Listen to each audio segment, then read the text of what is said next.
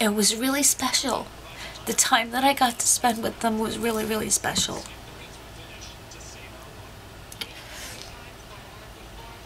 And I will never regret 1 minute. At times it was hard, and at times I wished for my autonomy and my own space and stuff like that, but you know, in the end, everything was worth it.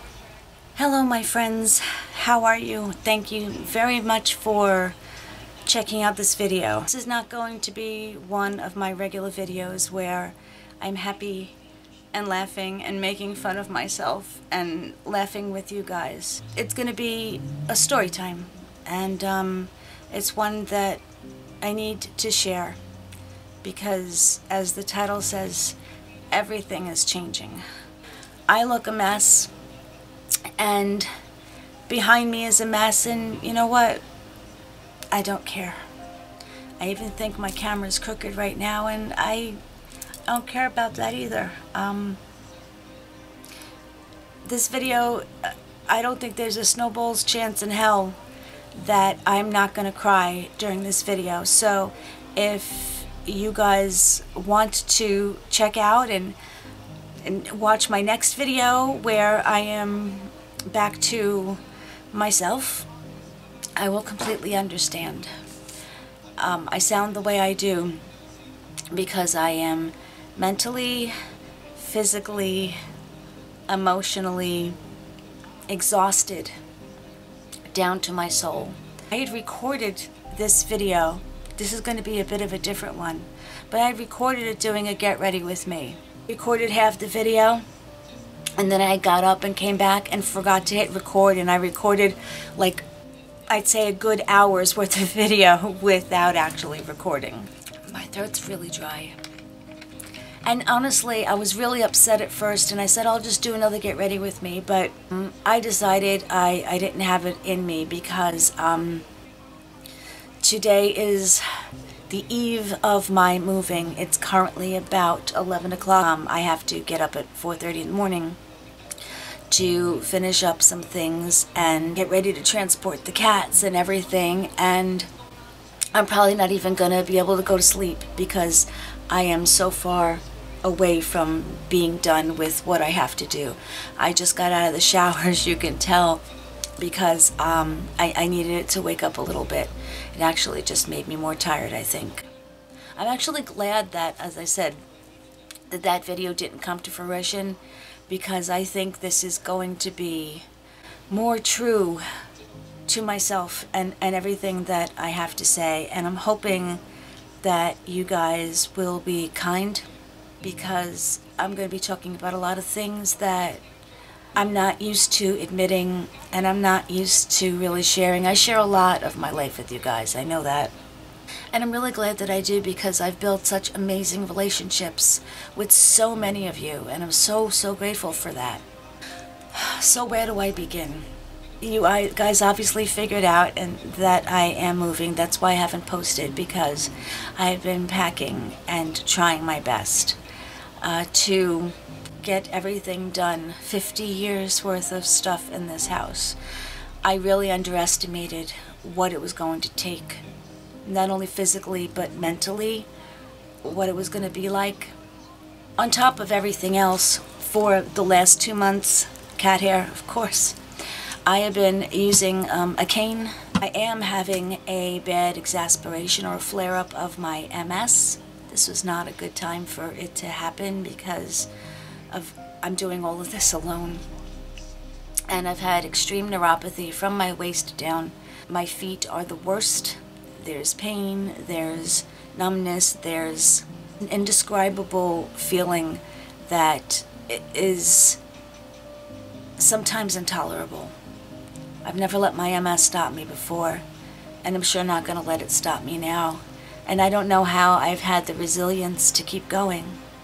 So I found my apartment about a month ago.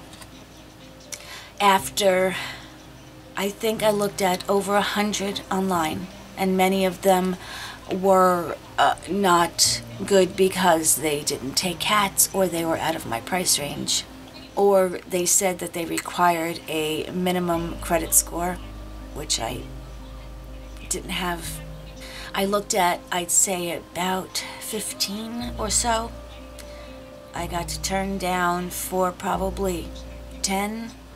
A couple of them just would not have worked, either logistically or space-wise or accommodation-wise, as in other words, having to park far away and stuff and not having parking. And then I saw this one apartment where I'm moving, and I thought it was cute. It's not ideal, but it's cute. It's a cute apartment, and it felt homey, and it's the closest to my job it's seen thus far. It's a little bit, quite a bit more money than I wanted to spend, and actually it's going to be almost 70% with the utilities and stuff, almost 70% of my salary. So I liked it, and I applied for it, and I initially got turned down. The owners had gone with somebody who made more money, and I accepted that, and I continued to look to no avail. And about a week and a half later, I got the call that she decided to let me have the place. And I was elated. At first I was shocked, and all of a sudden everything became real. You know, it's like I knew that I had to move, but all of a sudden it became real. It became tangible. And I didn't know how I felt at first. I had a lot of emotions running through me. But I said, okay. I mean, I had started to pack before, but I didn't have that urgency. And so I knew I had 30 days. So I started to pack, and my MS symptoms got worse. And I just kind of pushed on through. But there were days where I could barely manage to do anything. You know, walking with a cane, trying to pack, trying to carry boxes, and doing it alone. Yes, I am alone. I think you guys figured that out by now, but I'm telling you that I am no longer in a relationship. As I went through the house, it stirred up so much anguish and an emotion in me that I'd had before, but it exasperated it. It brought it really to the forefront. Let me explain a little bit about this house. My parents and us, we moved into this house almost 50 years ago. My parents were married for 66 years, and they grew up next to each other. My dad grew up in this house, so it belonged to my grandparents.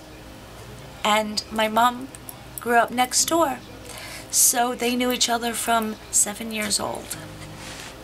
So they knew each other for about 80 years of their life. And my dad grew up here, and then he went into the Navy, and my parents got married, and they moved away, and we lived in a couple of apartments. And then when I was almost 7, my parents bought this house. But it was a small house. It was a little farmhouse. This house was built it was registered in the mid-1800s. The house has been in my family for about 100 years or so.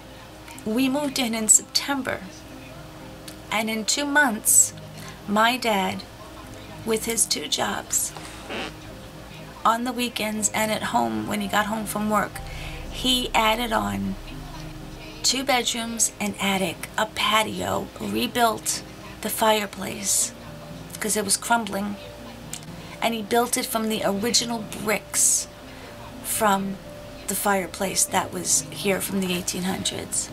In 2 months, my dad made this a home for us. And I lived here until I got married. I got married out of my house. It's kind of an Italian tradition that my parents kind of insisted upon, and it was okay. I was glad to. And I was married, and then when I got divorced, I lived a bunch of places. And you know, all the places that I moved, they never felt like home. I stayed in each one for probably about a year and a half. Then 10 years ago, I decided to move back here because my parents are getting up there in age, and I figured it could be mutually beneficial. I could come back home and maybe feel at home again. I could help them out at the same time. Well, I did, and it was difficult at first. I went back to my childhood bedroom with my childhood furniture, a twin-size bed coming from a king-size bed that I had when I lived on my own. Not many people in their early 40s, I was 41 when I moved back here. It's very rare that people at that stage of their life get to experience their parents in a different light. Experience them as not friends, but you relate to them on a different level. And I did, and it was really special. The time that I got to spend with them was really, really special.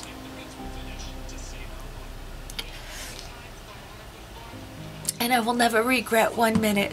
At times it was hard, and at times I wished for my autonomy and my own space and stuff like that, but you know, in the end, everything was worth it. If you don't know and you're new here, first of all, thank you for stopping by.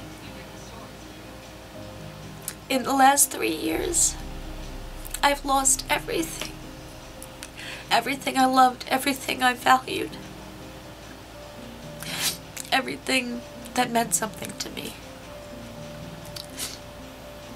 First, I lost my Jack cat, and if you look back to my videos, you will see my Jack the cat. I lost my Jack. A few months later, my sister died, and it was my second sister that passed away. I lost my first sister 18 years ago. And when I lost my second sister, I didn't think I could recover. And I still haven't. And 5 months later, my mom died. That's when COVID hit. And she died of COVID. And she didn't want to die. My mom fought so hard to live. And I lost my mom. You know, we all know that we're going to lose our parents. You think you can prepare for it, but nothing can explain what happens when you lose your mom. It's your mom. And I was lost without her and my sister. My mom and I, as adults, we began to have a really special relationship. You know, we clashed as teenagers because I was just like her. I was just like her. I looked like her. And we were very much alike. And when my mom died, my dad went from a very functioning person that he was with my mom, going out every day, going shopping, doing all the things. And he just was lost without her. And he couldn't seem to go on. His health declined, his mental health declined. And he didn't want to be here anymore. And it was hard. It was hard sometimes. I used to get so frustrated, but because it was hard, because I wanted him to be happy. I wanted him to live. Even though it was out without my mom, I wanted him to live a happy life. And he couldn't. And I did the best I could to keep him happy.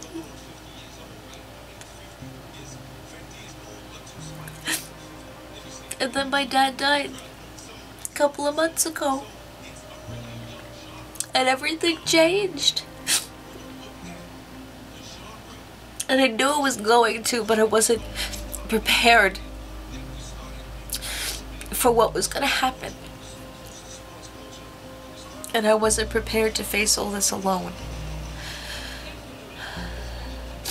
Going to work at both of my jobs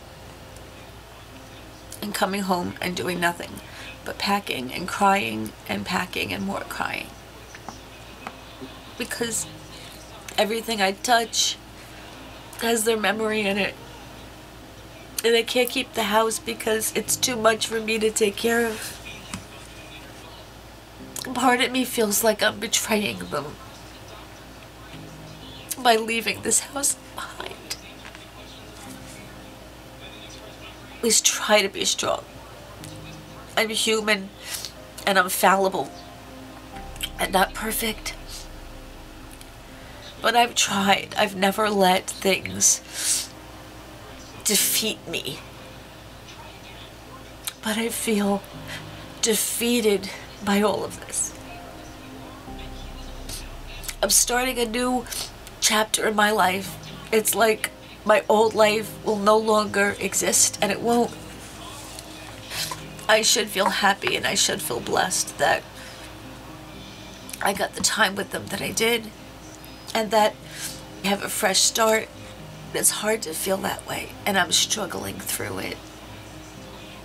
I know that there's another side. I know that there's light at the end of the tunnel. That sounds very cliche, but it's true. I know that there's another side. And I'm gonna make it to the other side. But it is hard to do it alone. And I'm so grateful that I have this channel, that I've built relationships with you guys, that you've been part of my journey, part of my story. We've laughed together, we've cried together, and I know that one day I'm going to wake up and look back on everything and think about this house and my parents and my sisters and my cats.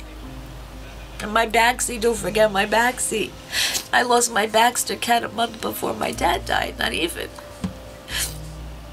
I know that I'm going to look back one day and I'm going to be able to smile and feel grateful for what I did have.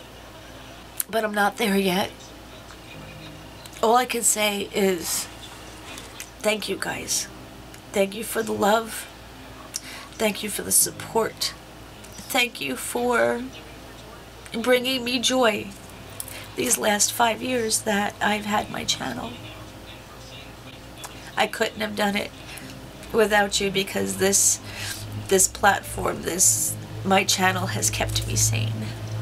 This video probably isn't going to be posted for a little while because I have so many videos backlogged.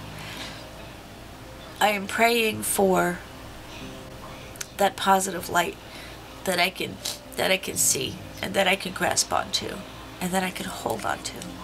I know that things will get better. I just have to keep reminding myself. I'm going to take you on my journey tomorrow. I'm going to film the whole experience, and we can go through it together. I want to thank you guys so very much for taking time to watch this. Thank you for being a part of my life, and I look forward to the new adventure. But I'm so tired, and I'm probably going to try to grab an hour or so of sleep and then get right back at it. Thanks for listening, guys. I love you, and I'll talk to you soon. Bye.